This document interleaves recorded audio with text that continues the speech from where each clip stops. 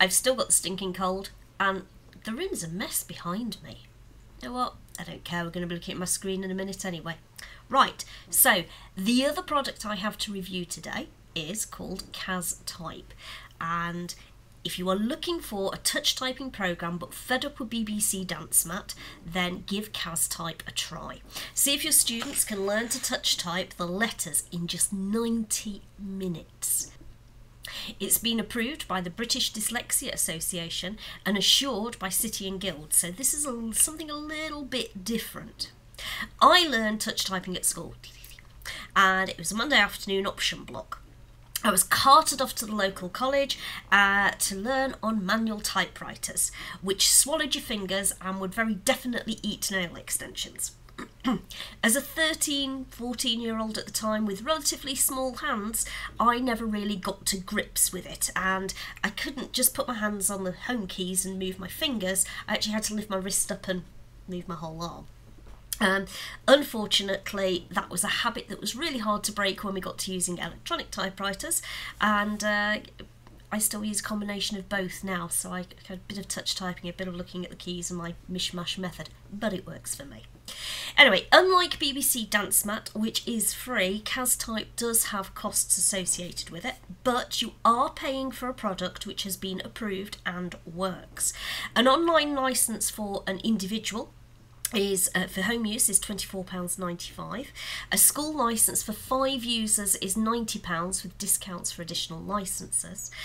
Or you could even complete a City and Guilds accredited typing course starting at £75 a user, which might be useful for some of your secondary aged pupils if you want them to come out with some qualifications at the end of it. KAZ-Type gave me access to their adult and child versions, and I'm going to show you on screen in a moment their child version. See you in a moment.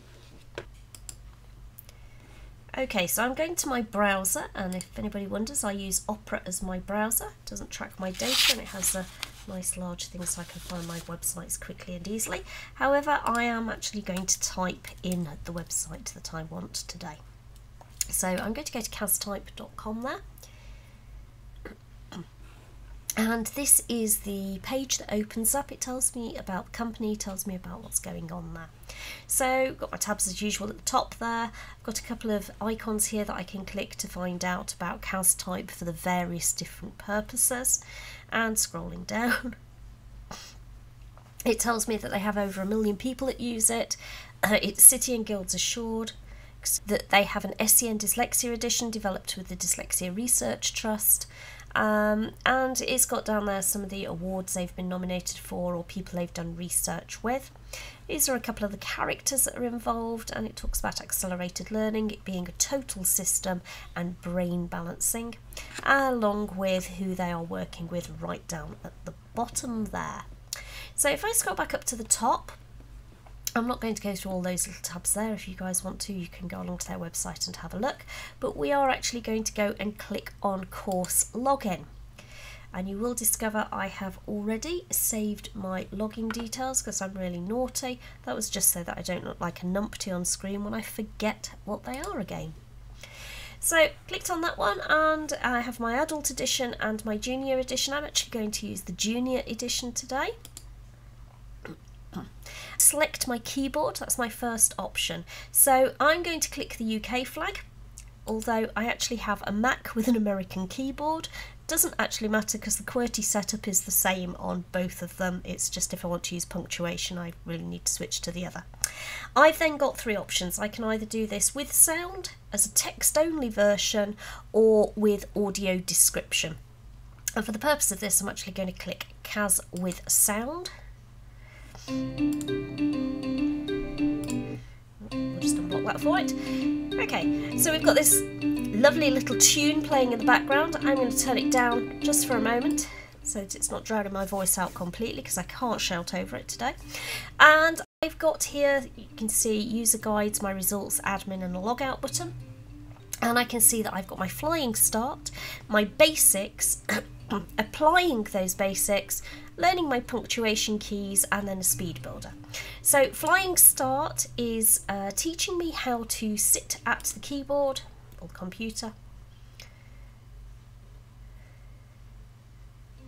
There we go. So secrets of how this works, how to use the course, the bare essentials, how to sit at the computer, etc., which I'm not going to do today, but I am going to show you the basics. We're going to use touch typing and the keys there.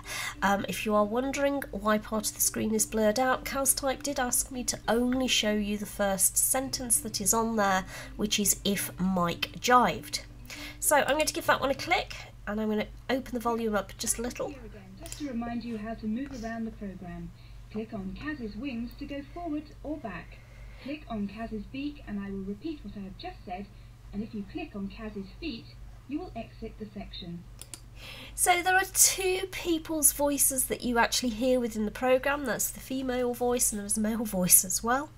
You can see that Kaz there is this little character. He sits in the bottom right hand corner on the screen, and it's moved me on automatically now anyway. So she's now telling me that I've got my first phrase to learn. This is the first phrase you will be learning, if Mike jived. And this is what you are going to teach your fingers to do. So I should just turn the volume up. Reach up with the second finger of your right hand and press the I gently. Now with the first finger of your left hand, press the letter F, which is, of course, one of the home keys. Type if again now, using the second finger of the right hand, and go up from the home key K and press the letter I. And then with the first finger of the left hand, lightly tap the F key. Do this again until you have a row of ifs across the top of your screen. Try not to look at the keys once you have learnt the positioning, and type slowly and steadily. Don't worry if you made a mistake or two, it's to be expected at this stage. Okay, so this is where I had my first small issue with the programme. Two issues I should say. The first one is that I find that male voice is very echoey. I am using the speakers on my Mac, however, even with my headset on, I do find his voice echoes an awful lot. It might just be me that has a problem with it. The other thing though is you will see that I have... typed a few too many I's and F's there. I have typed this lots and lots of times now, and if you remember when I was on that first page, it jumped me through the programme and told me where I was going, whereas now it seems to have stopped telling me. And when I first did this, I completely filled that typing area until I realised that Kaz was down here in the corner with her wings that I can click on. Under the letters is the spacebar, which is operated with your right thumb. You should be able to reach it without taking your fingers off the home key. So I'm going to turn that right the way down there because he's continuing to talk to me to tell me how to type if and put a space into this. And again, it will let me continue doing it. Not a major problem. I think the first time, especially if I was working with a child, I would probably want to sit and supervise them doing this to make sure that they do understand that they can click on Kaz's wing to move forward through the programme or even to exit the programme if they needed to. Anyway, I'm not going to take you all the way through that because that would be really unfair, but it does take you through if Mike jived, how to type those letters, where to find the M and the K and the E, and then to actually put that in sentences. I'm going to come back to it in a couple of seconds, so if you just let me whiz through. So now we've made it to the end, we can now type the whole sentence, if Mike jived. Now, as I said when I was doing the intro to this, I'm very naughty because I tend not to touch type. And really I ought to, and I didn't actually read it properly the first time I did this because that doesn't say if Mike jived, if Mike jived, if Mike jived, if Mike jived. It actually says if Mike jived, if Mike jived, Mike jived, jived, if Mike, if jived, Mike, if Mike jived. If you want to confuse me, it just managed it. So I did make a mistake the first time I actually tried doing this. But that's my own fault for not touch typing in the proper manner. Mike jived. However, just as before, it would actually, if I wanted to, let me continue typing. It doesn't stop me.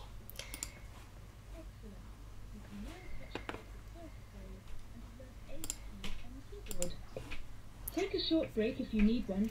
Then move on to the next phrase. And I love this bit here because I have got my little character dancing there in front of me, and it then flicks me onto this screen and I can move on to the next phrase. Okay. Very, very similar, just do it. It allows me to practice those typing skills. This one, again, like I said, lets me learn the shift key, the numbers, the punctuation keys. And then I've got a daily practice to build my speed and accuracy. If I go up to the top here, you can see my results. So I first got the programme on the 17th of January and I did have the keyboard resting on my knee, that's my excuse, and I was typing at 70 words per minute with an accuracy of 92%, and I tried it again today, the 1st of February, with an accuracy of 97% and a typing speed apparently of 89 words per minute. My excuse is my husband was talking to me at the time because I know I actually type much faster than that under normal circumstances. However, that is there for you to use. So you could, in theory, measure progress of students. You could get them to do a typing test at the beginning of the programme and they're looking at the letters and the rest of it. This one is actually quite good because it won't let you move on to the next letter if you've typed one wrong. Pings at you. So you could get that measure at the beginning and then get them to do that perhaps once a month or something to see their progress through the system. Okay, so we are looking at the admin screen from KAZ Online, and there is the option there to change my password, which I don't want to do. However, I can also change the preferences within the programme. So you can see I can select a filter colour for the background here, so perhaps purple. I can select my font colour, and I have the whole range of colours available to me. I can choose my font face. So Lexi Readable is a pretty nice one there, and I can also choose that font size along with the keyboard. And this has been designed in conjunction with the British Dyslexia Association. They have recommended those choices that go in there based on 25 years of research, and this is probably a fundamental part of the programme. However, most kids, if they're anything like me, will choose their favourite colours rather than the ones that actually work for them, but at least you have the option of coming back into those admin settings and changing them at a later date if necessary.